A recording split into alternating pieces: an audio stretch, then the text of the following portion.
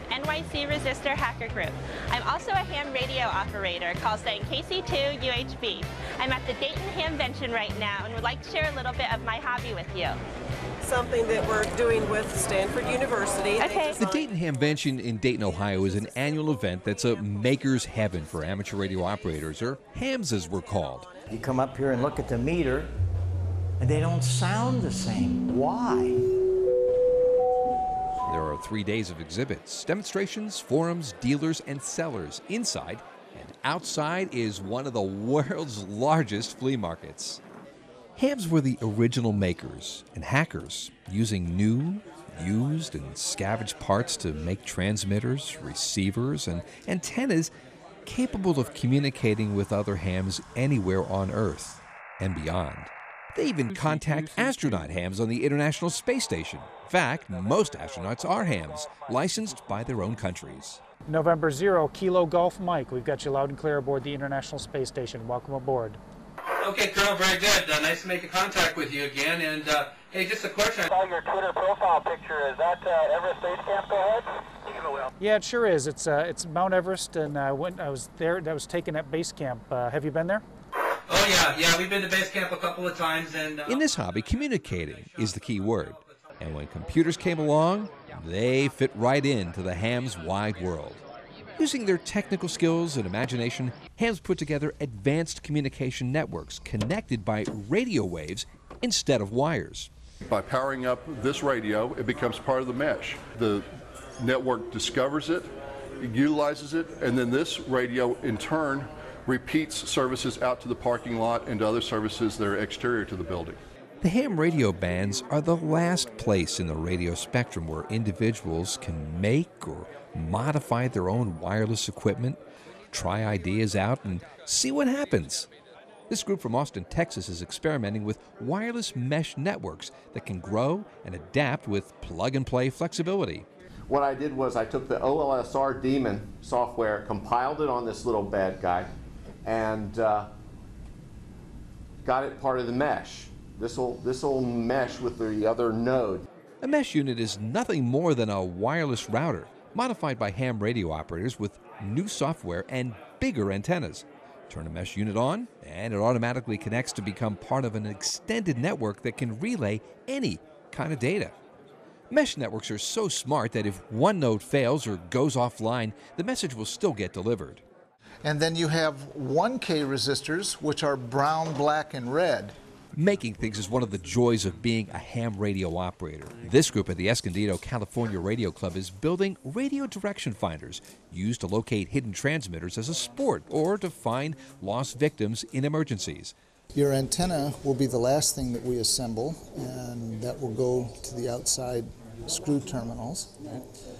And it's the difference between the signal going to each antenna is how we find out which way the signal is coming from. The club is one of over 7,000 active ham radio clubs in the U.S. Many ham radio clubs are affiliated with ARRL, the National Association for Amateur Radio. Radio clubs are the in-person aspect of the hobby. Hold it up high so that your body doesn't affect it. They're similar to hacker groups, but with a communications attitude. It's in there, I just can't see.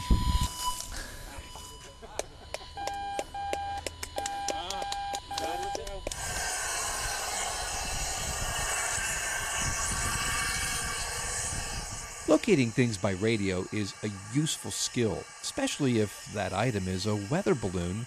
If it would go right through that patch, that'd be good. Just so we could, it's kind of fun to watch it go up. Carrying a TV camera and a ham radio video transmitter. In 3, 2, 1. After the launch, the balloon's tracked by eye, and then with a homebrew APRS, automatic position reporting system using GPS satellite data. It's an imaginative combining of technologies. This guy puts out 2 watts of power, and it has band modules, so you can easily change from band to band, has a dummy load and power meter circuitry, and that's for a guy who wants to have more power. Like the challenge of catching a big fish with lightweight tackle, Some hams enjoy making and using low-power equipment to catch the big one. This annual meeting of hams in Fairborn, Ohio is called 4 Days in May. It's for hams interested in communicating using extremely low power. Is that actually on the air? Yeah, it is. Right here. Just these few little wires. Low-power communication is an art, a science, and some magic thrown in all at the same time. On the receiving end, low power usually means weak signals, and the challenge is pulling weak signals out of the background noise. A leader in weak signal detection is Nobel Prize winner Joe Taylor, K1JT.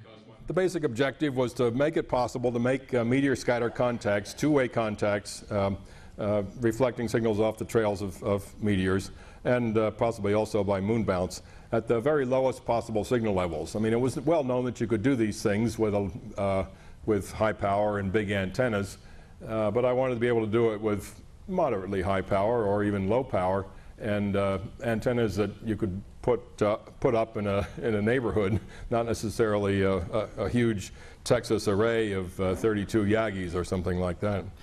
Because of my own background in science and physics, I do the number crunching in the language I know best, which is Fortran. That makes some people laugh, but it's an ancient but honorable language, I assure you.